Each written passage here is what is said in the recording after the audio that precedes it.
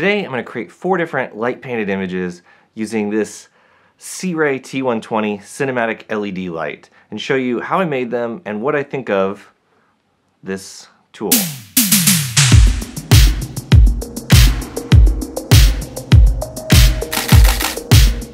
Let me tell you, as an F-list YouTuber with an inconsistent posting schedule, you would be amazed at how many offers I get for collaborations with brands and startup products.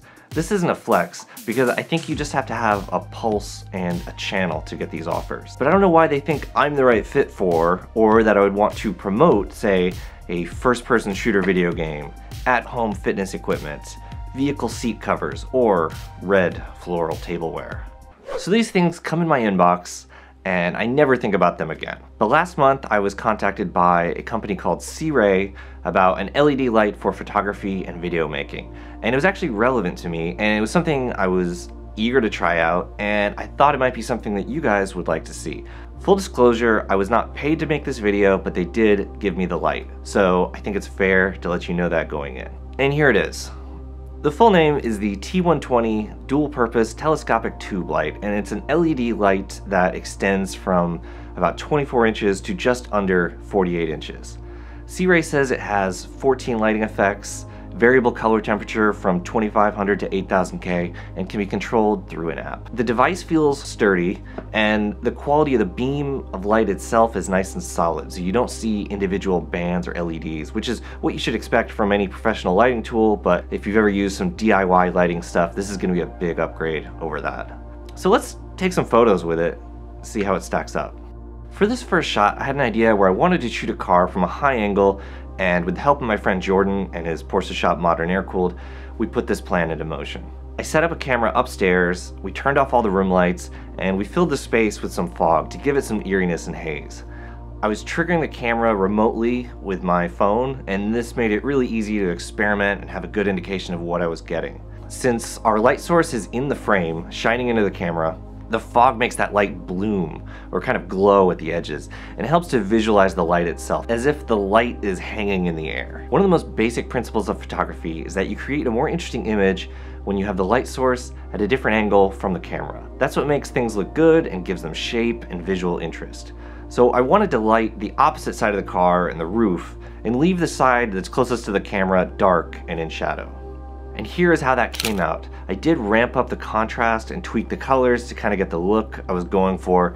I didn't get as much definition as I wanted on the car, but I really liked how it blew out this whole area with the background cars on the lifts. So like I said, I was hoping the front would be a little more defined, the front of the car, so I held the light at the front corner for another exposure and then composited those very quickly and kind of got what I wanted. I would prefer to get it in camera, but I was ready to move on because I wanted to try a few more things and put this light through its paces. So for the second one, I had put the light down on the ground just so I could see as I was walking around, and I thought it just looked cool when I caught this angle, seeing the reflection in the door and seeing the light itself in the shot. So that was the shot. The fog helps make it a little more interesting, but I thought this would be cool as if, you know, for the ending video or something, so I snapped that and was ready to keep moving. For the third shot, it was kind of the same thing. Jordan was assisting me and he picked up the light while I was setting up this rear camera angle, and it just looked so cool seeing the car in silhouette and the fog all lit up. He held the light at various heights, and this was kind of the best one. This is the horizontal version. I think at the time I was envisioning a vertical crop for Instagram of just the tail. Otherwise I would have tried to get the light at the front of the car and get a little bit of definition there. A lot of times you go into something with an idea, but the coolest thing is sometimes the accidental one that you didn't plan for, and I think that was definitely the case here.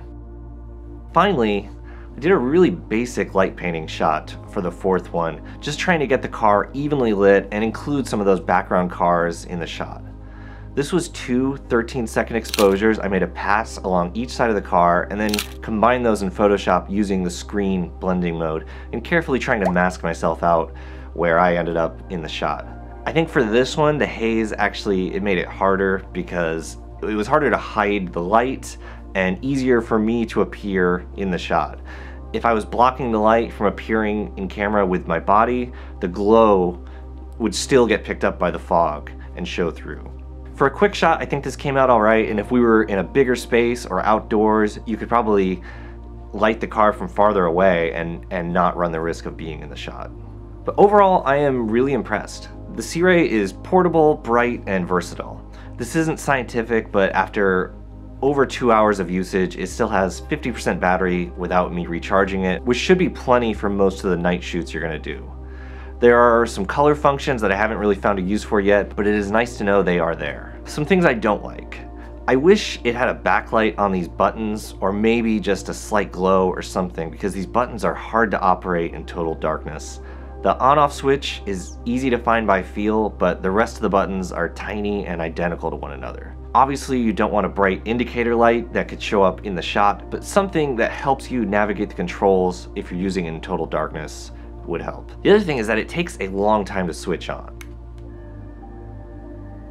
I tend to, out of habit, switch the light off when I finish the shot. In video, it's a clear cut point, and in photos, it will stop you from overexposing your subject or lighting up things you don't want lit during a long exposure. So often, I would finish the shot, switch off the light, and then when I want to actually see where I'm going, I would turn the light back on, and it takes, a couple seconds and I'm just standing there in the dark. So that is a minor pet peeve. That could be a little faster. So I actually have this, which is a competitive product called the Westcott Ice Light 2. This ice light is 5 years old, so maybe it's unfair to compare these. However, this cost twice as much as the Sirui, and for that price, I don't think it's something that you should have to replace every 2 years. As you can see, it is a lot smaller, has fewer functions, you can only adjust the power output, and the worst thing is look how bright these blue indicator lights are. I've had to tape over these in the past because it creates blue light trails that show up in the shot.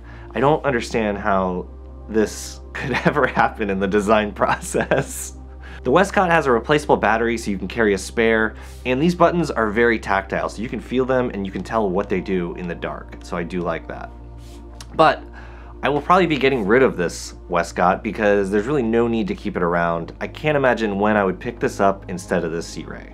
I should mention the Sirui costs $259, but I have a promo code for you guys to get 10% off by following the product link below and entering the code Kevin10. That's the code they gave me, and that indicates either the 10% off or that I am the 10th Kevin that they approached with this offer. As always, thanks for watching. I hope I haven't compromised my integrity, and I hope you got something from this quick little tutorial about using an LED light for photography with cars. Please like and subscribe, and I will see you next time.